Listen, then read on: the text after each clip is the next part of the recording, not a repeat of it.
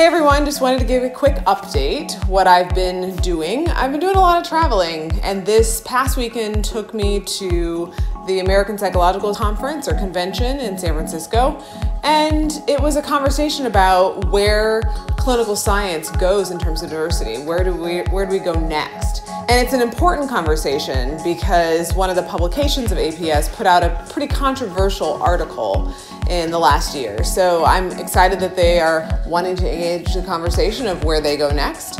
And where I'm going next is my TEDx. I'm giving a TEDx next week. It's TEDx Amoskeag, Millyard in New Hampshire. And I'm excited. I need to keep memorizing, but I'm excited for the TEDx. I'm excited for you all to hear my thoughts around what we can learn from the Me Too movement and how we can translate that to solving for police violence. So keep up with me on Facebook, YouTube, Twitter, Insta, wherever, and I'll see you next time.